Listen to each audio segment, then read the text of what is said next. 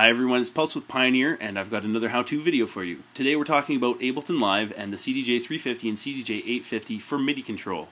The first thing you need to do is make sure that you've got your CDJ-850 and CDJ-350 connected. In OS X, you've got the MIDI monitor, which is an audio MIDI setup, and that's found under the utilities. You find your devices listed under the MIDI window, which you may need to go to Show MIDI window. And provided you've got them both connected, they will appear. Devices that are not connected will show up sort of grayed out. It's important to set each of your devices to a separate MIDI channel, and that's done on the unit itself. You can press and hold the utility button and scroll to find the MIDI channel settings. I've assigned the CDJ-350 to channel 2 and the CDJ-850 to channel 1, and that's just because that's how they're sitting on my desk. So once you've got that done, if you also wanted to assign an aggregate device to your players, because the software only assigns one sound card, you would need to create an aggregate device which basically takes the two outputs from the 350 and the two outputs from the 850 and makes one sound card that Ableton can use all four outputs from. The software is basically creating a virtual 4-channel sound card.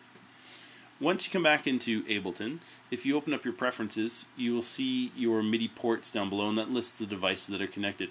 If you're connecting these things by USB, that's plain for them to come up this way because it'll pick the names up. If you're connecting anything like a DJM mixer with a 5-pin DIN to another device, that device's name will come up. It won't say Pioneer whatever mixer. Important to turn the remote on. Quite often you'll see track will come on first. You want to turn those ones off and just turn your remote on. That's all you need. And once you go back to the main window, you can now start assigning your MIDI commands. So either click the MIDI button up the top right, or press Control-M or Command-M. Select what you want to assign. In this case, I'm just going to go down the track list. I'm going to hit the 1, 2, 4, 8 loop buttons on the 850. And you can see that they all have a 1 and then the note number. And now I'm going to do the track and scan buttons for the CDJ-350. And as I select those, you can see they'll load up here as well.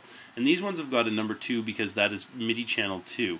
So if you had overlapping notes, you would end up with 2 commands being controlled by the same button.